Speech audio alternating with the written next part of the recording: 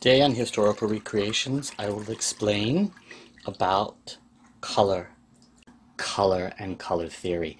The first thing you need to know is there are 3 bowls of colored water out in front of you. I had mixed water with food coloring. The first color is red, the second color is yellow, and the third color is blue.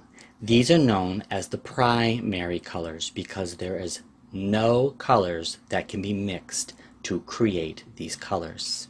Now I'm going to show you a little bit of a demonstration on what these colors can create. In front of you now I have 3 more bowls for mixing. I'm going to be using the red and mixing in the yellow to create orange. The next color I will demonstrate is green by mixing in yellow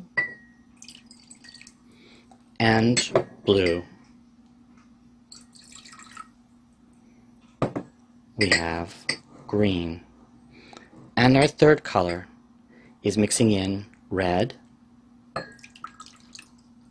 and blue to make purple. I'll add a little bit more. There, that's a nice shade. These colors, orange, green, and purple, are called secondary colors. Now let's move them in the appropriate circle. Red at the top, orange coming next, yellow, green, blue, and violet. We have created the color wheel. Once we have created the color wheel, we need to understand complementary colors. What are complementary colors? Colors that work together. I will demonstrate.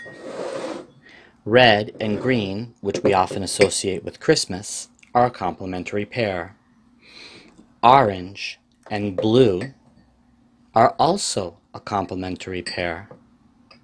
And yellow and its friend purple are also a complementary pair. The next layer of color theory is a little bit more complex. I want to show you the color of triads. Now, if you take red and you mix in orange, you have a red-orange. Now, if you mix in orange now with a yellow, we now have an orange yellow. If you mix in a yellow and green, we create a yellow-green, which we often call lime. If you mix in a green with a blue, now we start getting a blue-green. If we mix in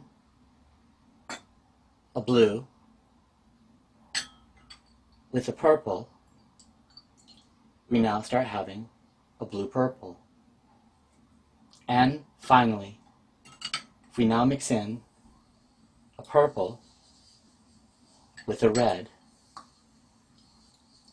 we now have a red-purple, often known as magenta. My students always ask me, "Professor, what happens if you mix all the colors together?" Well, I'll be removing our triad colors for now and using primary colors. I will be demonstrating what happens when you blend all of the color wheel colors together.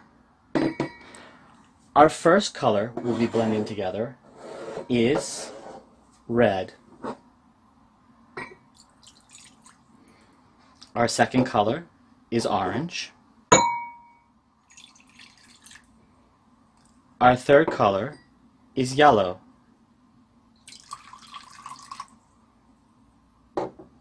Our fourth color is green. Our fifth color is blue. And our sixth color would be the purple. The element at choice would be called black.